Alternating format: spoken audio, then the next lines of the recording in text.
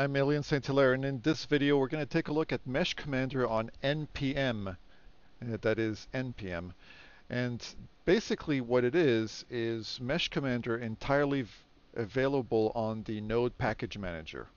So you can take a look at npmjs.com, and there's a package called MeshCommander, and there's instructions on how to install it and so on with videos, and I'm just going to demo how it works. So I'm going to assume for this video that you already have Node.js installed on your computer, whether it's Mac, Linux, Windows, it doesn't matter which computer.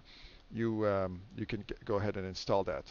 Once you get that installed, you create a new folder. So I'm going to create a folder called TMP here. Go in here, and it's empty, and now I'm going to say npm install MeshCommander, and it's just going to take a very short amount of time, and it's going to basically install what amounts to a small web server. And what you do is you're going to launch that web server, open your browser, point your browser to the web server, and you're done. You'll have MeshCommander available. By default, the web server that will be running will only bind to localhost, so only the browser on the local machine will be able to access it. But if you guys want to, you can. I'll show you an option to make it available widely, so that any other computers can connect to it. Now, keep in mind there's no username or password logon like Mesh Central, so I would, just be careful. This is not meant to be a big tool. This is meant to be a small tool. So Node. So now that I got MeshCommander set up or downloaded, Node, and I'm going to run /MeshCommander. So Node modules MeshCommander, enter. And you're going to see here it says MeshCommander running on HTTP 127.0.0.1 port 3000. So I'm going to bring back the browser and go to localhost port 3000, enter, and there we go. Now I can click on a machine. Now I've already added a few machines. When you first see this, there won't be any machines at all.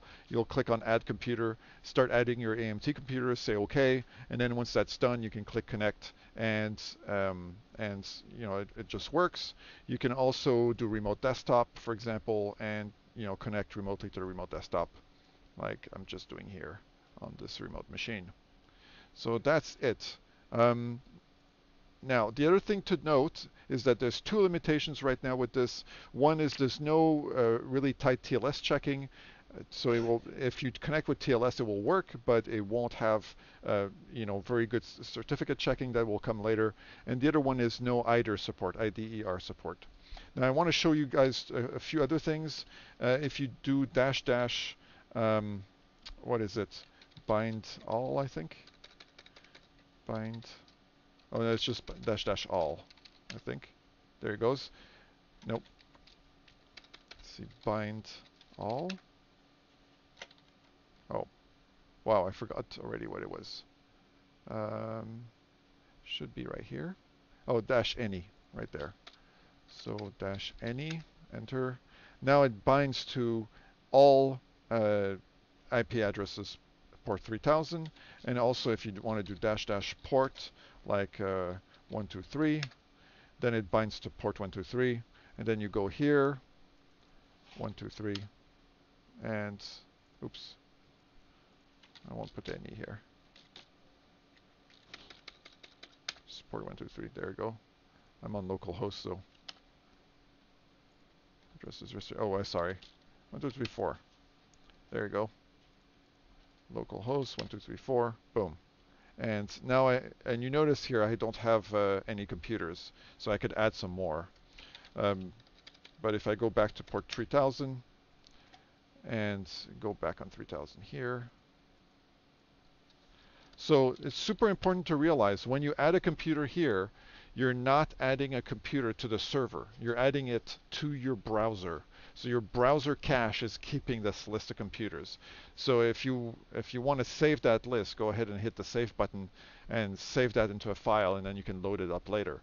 But when you add computers here, if you go in a different browser like Chrome, connect to the server, you won't see that list. You'll need to either open the file that you save from a different browser, or just add them manually.